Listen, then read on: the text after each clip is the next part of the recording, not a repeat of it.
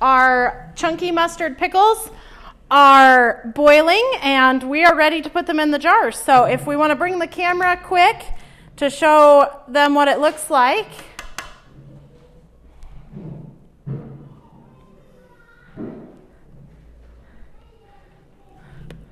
So we have it's turned out to be a really pretty color. So, okay, we're going to go ahead and we're going to put it in jars. So like in all of our food preservation videos, we talk a lot about having the proper equipment. And we'll go ahead and start with, it's really important to have that really nice ladle to load our jars. We use our funnel a lot to fill those jars.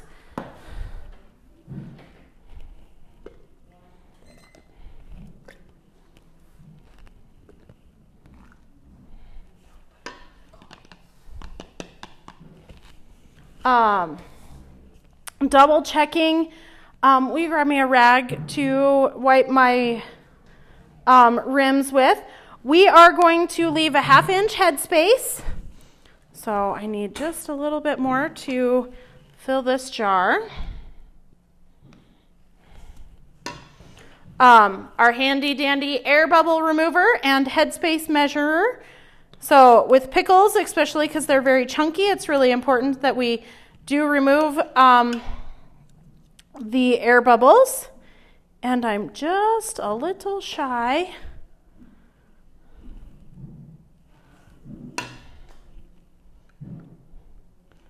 So just right. Once we've filled our jars, we're going to, just with a damp paper towel, clean the rim because we want to make sure we get a really good seal on our jar.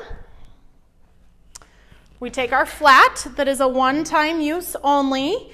Once it's been processed, we place that on and grab our ring and we go fingertip tight with our rings. Our rings we can use over and over as long as they are not rusty or dented. So fingertip tight, and then we'll go ahead and load that jar into the kettle. So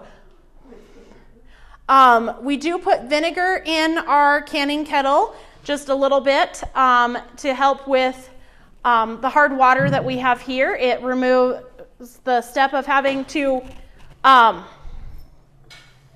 work on having to clean our jars.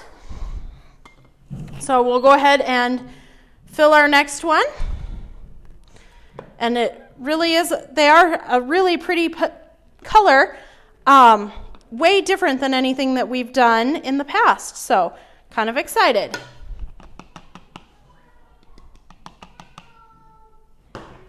So again, we're going to make sure and remove those air bubbles. When you remove the air bubbles, you want to make sure you use something that's plastic because metal could shatter those canning jars if you run a metal instrument like a table knife down into those jars. So again, looking for that 1/2 inch of headspace, and I'm just a little shy.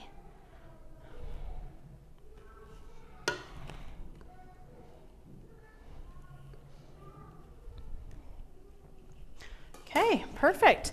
And again, we're just going to clean our rim with a damp paper towel.